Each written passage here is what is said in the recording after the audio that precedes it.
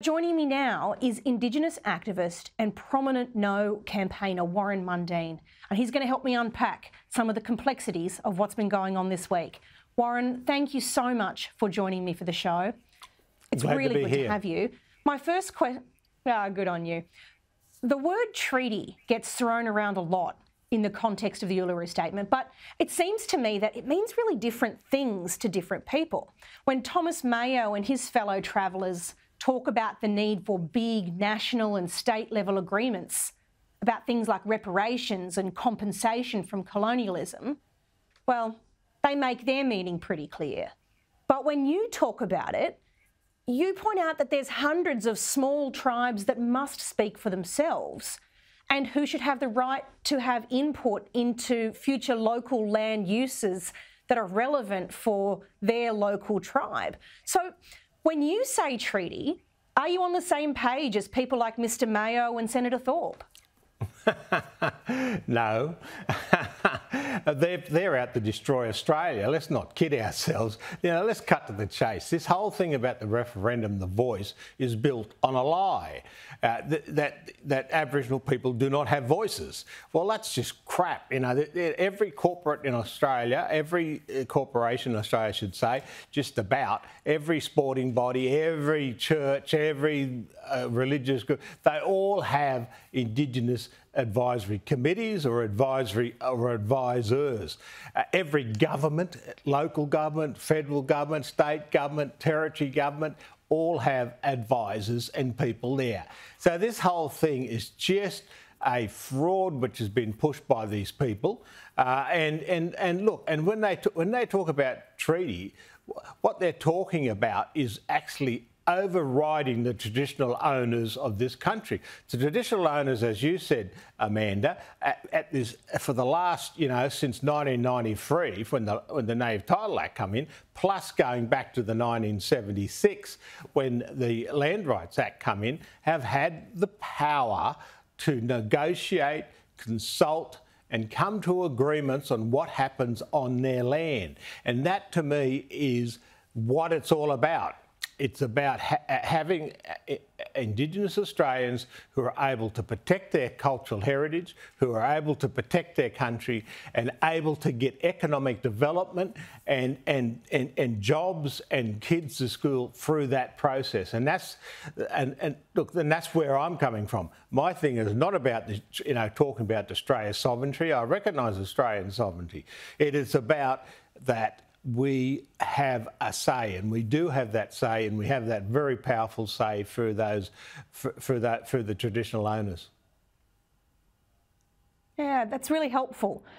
In light of Senator Price's speech to the Press Club this week, there's been some people who are, it seems, very eager to try and make the topic of colonialism the kind of yes, no, or good, bad question. Now, no doubt there are some things that were bad and there were some things that were good about the colonial experience, but isn't the way forward here to stop looking at it in this, for want of a better term, black and white way, and instead say, what do we do now to make life better for all Australians? Well, you hit the nail on the head. If you're going to sit there and worried about what happened 200 years ago and worry about that colonial experience over that 1788 right up until the early 20th century, then you're never going to move forward. What you've got to do is everyone knows the history, everyone knows the facts. But since the 1967 referendum, post Second World War, for the last 56 years, we've got rid of all the race laws in this country. We're spending billions of dollars to help and work with Aboriginal people. And now it's about, we got to start making these people accountable for the money that's been spent, because they were given money to lift their communities and lift their people out of poverty and get things happening.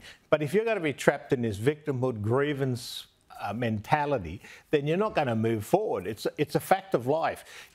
Just about every race, every country in the world had been either colonised, invaded, had civil wars and had horrible things that happened to them, but they've had to accept that history and then move forward about, okay, how do we go forward from here? How do we make Australia a better place? How do we make Australia, which is one of the greatest liberal democracies and in the world, as well as it has been one of the greatest multicultural, multi-racial, multi-faith country in the world, about how we handle it. In fact, we're one of the most less racist countries in the history of humanity.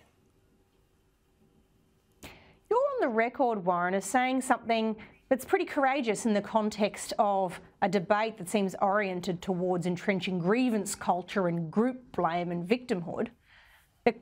The courageous thing you said was, quote, "The only person who can change your life is you." It's a fundamental statement of common sense, but why is this so rare in the context of the Voice debate? Oh, because people are living off the misery of Aboriginal people. You only have to look at it. If all Aboriginal kids got to school and got education, if the adults, their parents and that, got jobs, we wouldn't need these government departments. We wouldn't need all these so-called organisations out there to help us. We'd be driving ahead. We'd be running a massive economy. We own 55% of the Australian land mass. We've got some of the biggest mining and energy and agricultural lands in the country, and that would make us very self-determined. And people got to remember that when you talk about self-determination, it starts with self. You can spend as much money, you can have as many psychologists, you can have as many people as you want, but unless you want to move forward, it means nothing. I reckon that speaks to a lot of people.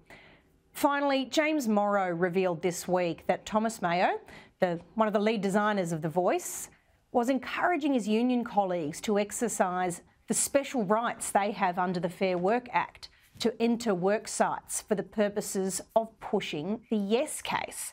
Now, Warren, these are special powers gifted to unions for the narrow purpose of representing employees or investigating breaches of legislation. Is it an abuse of those special powers to use it to campaign for the yes side of the referendum? Look, there's no doubt about that. That's exactly what it is. They're abusing the workers' rights in there. But why should we be surprised? Thomas Mayo is a well-known socialist. He's a well-known supporter of the communists. He's if you ever seen anything that is not Aboriginal culture, then you only have to look at the communists, because we are very spiritual, we are very religious people, and we are a group of people who are trying to drive forward and make our country better, and we're very happy to be a part of Australia and be Australian citizens, and also to play our role in helping to build this country as a better country. Warren Mundine, thank you very much for your time tonight.